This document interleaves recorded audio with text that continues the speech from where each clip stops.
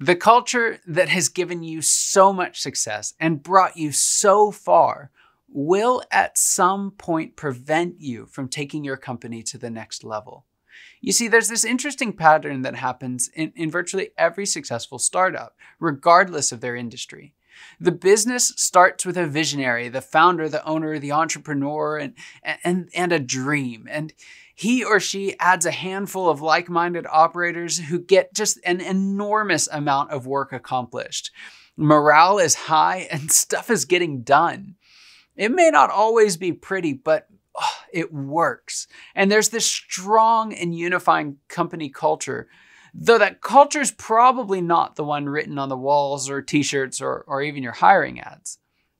Well, as more and more staff are added, the culture starts to change, and infighting and silos, leadership politics, and departmental turf wars, they all start popping up, and it affects every level of the company, from the very top to the front line, and even their customers. That once strong culture feels like it's long gone, and in its place are a bunch of people who can't seem to work together at all.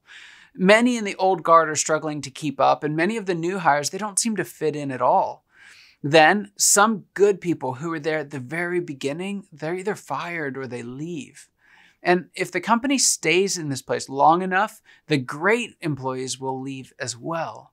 It's not pretty, and I've heard so many business owners lamenting this reality. For them, it feels like they're the only ones dealing with it. For them, they wish they could go back to the way things were.